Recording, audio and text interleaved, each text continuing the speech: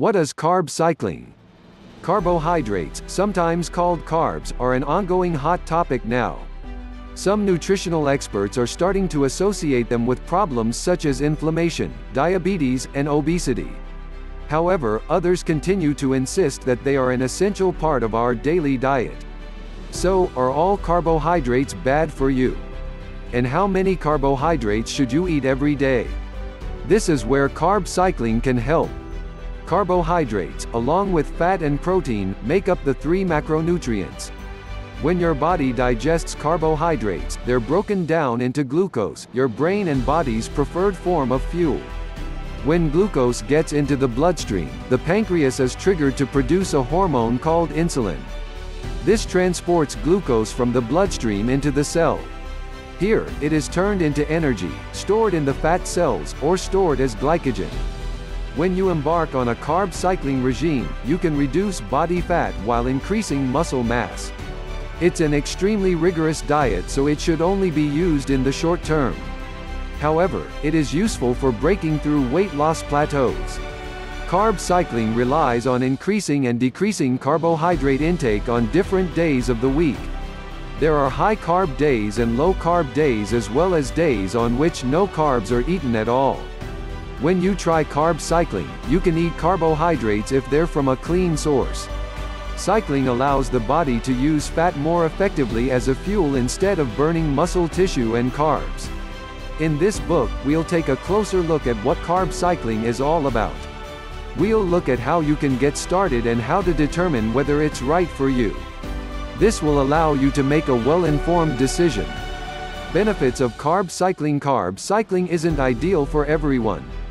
However, it can prove to be a useful solution in the right circumstances.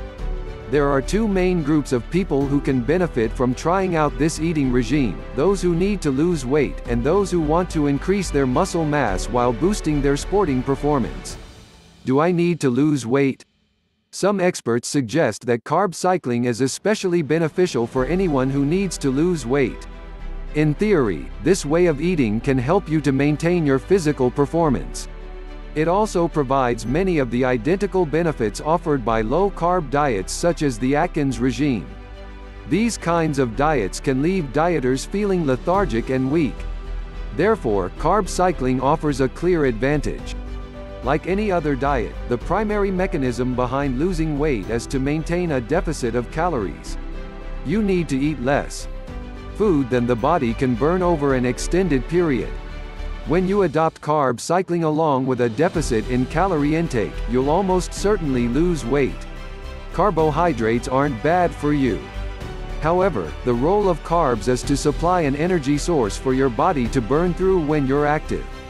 If you aren't carrying out enough physical activity and are still eating a lot of carbohydrates, problems arise. Your body ends up storing the excess as fat. Carbs are a great choice when you're working out hard in the gym. Your body will burn rapidly through them to produce energy. It burns carbs rather than protein, so this nutrient can boost muscle growth. If you aren't training hard, those extra carbs aren't being burned up quickly. Therefore, the body stores all the unused glucose in the fat cells. This results in you becoming overweight or even obese. On the other hand, if you restrict carb intake, your body cannot store the excess glucose. Instead, it turns to fats to produce energy rather than starchy or sugary foods.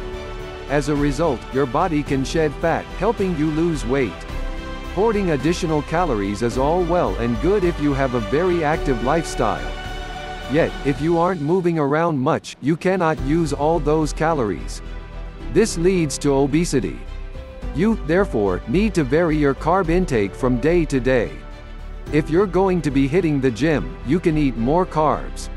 If you're going to be watching TV for most of the day, you should restrict your intake. Another reason why carb cycling is so good for weight loss is that it makes it hard to overeat. Foods with a high carb count are usually more indulgent. We all know how hard it is to resist the urge to eat another cookie or a delicious, sugary donut. It's a lot harder to binge eat on vegetables and proteins. Very few people will overindulge on chicken or broccoli. Therefore, you'll be consuming fewer calories and helping your waistline. As carb cycling is a flexible way to diet, it can be more appealing to dieters. Knowing that you can indulge in carbs occasionally can be attractive. One of the reasons why so many people fail with other diets is because of their restrictive nature. Knowing you can never eat pasta or bread can be off-putting from the start. This leads to dieters giving up after a short while. Carb cycling's flexibility can encourage these people to adhere to the program. As a result, they'll lose more weight overall and maintain a healthier body weight. There is also a key link between levels of insulin in the blood and carb intake. If there is a high level of insulin in the blood, fat storage becomes more likely. In turn, this hinders effective weight loss. You should take care of changing your carb intake if you're taking insulin for diabetes. Therefore, talking to a doctor is key. Healthy eating must also lie at the heart of any carb cycling plan. It isn't an excuse to restrict eating to excess or overindulge on unhealthy food. Meticulous tracking is required to be successful at carb cycling. This can promote an unhealthy attitude towards eating. Therefore, you need to take care to stay in perspective when adopting this regime. If you find it's negatively affecting your life in this way, you should stop and choose a different eating plan. Am I a bodybuilder? Carb cycling remains a popular strategy for nutrition for athletes and bodybuilders. Those who are physique competitors are especially keen on this way of eating. They depend heavily on no or low carb days in their competition preparation cutting phase. Since glycogen is primarily water, manipulating your carb intake changes the appearance of muscles on stage. Meanwhile, creating a surplus of energy by consuming more carbs promotes better muscle gain. Many athletes use their way of eating to minimize their fat gain and maximize their muscle gain during training.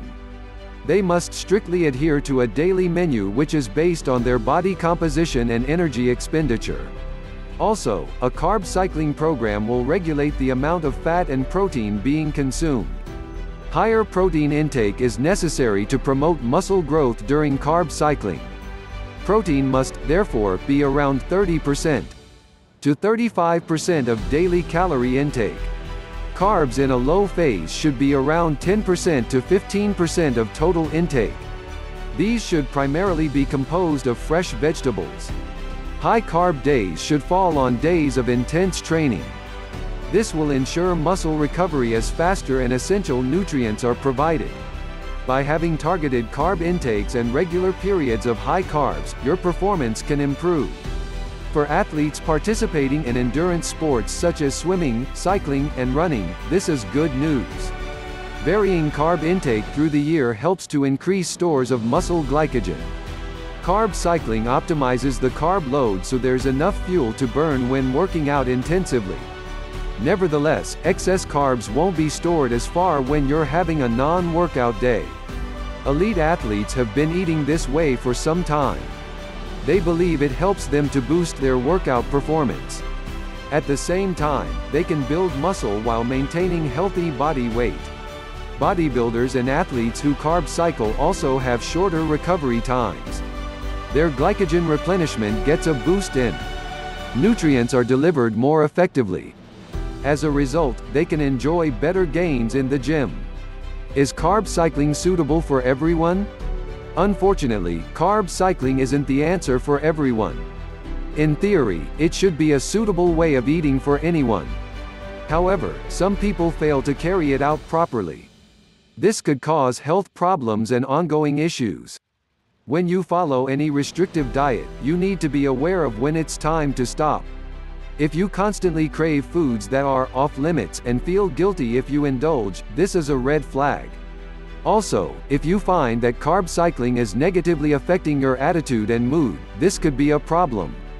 It's a sign that this way of eating isn't for you. Also, if you're unusually fatigued when carb cycling, this is a sign to stop. Anyone who has a history of eating disorders should avoid carb cycling. Restriction and adherence together with measuring, tracking, and counting are key elements of this diet. Constantly being aware of carb and calorie intake reinforces disorder. Eating patterns. This can worsen eating disorders and cause new issues to develop. People who have certain medical conditions should avoid carb cycling. People who have mood disorders like depression and anxiety may be adversely affected. Changing eating patterns can lead to worse mood swings which worsen mental health problems. People suffering from other medical conditions like heart disease and metabolic syndrome should also be wary. This also applies to those suffering from diabetes. Although carb cycling can be good for regulating insulin levels, it can be problematic for those on medication.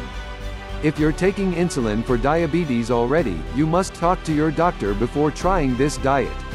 Failing to do this could lead to damaging results for your overall health and well-being. Some other people should also avoid carb cycling. Women who are pregnant, for example, should avoid any diet of this type. They need to have a steady ongoing supply of carbohydrates that are rich in fiber to remain healthy. For the same reason, breastfeeding mothers should also steer clear of this dietary regime. However, when carb cycling is followed properly, it should be a suitable way of eating for everyone. Many dieters find the flexibility of this regime suits their preferences. They can still enjoy carbs occasionally and this makes them feel less restricted. They also often find that the monotony of a regular diet is reduced. It's therefore often recommended that you consult your doctor before trying carb cycling. A medical professional will be able to suggest whether it's a good choice for you.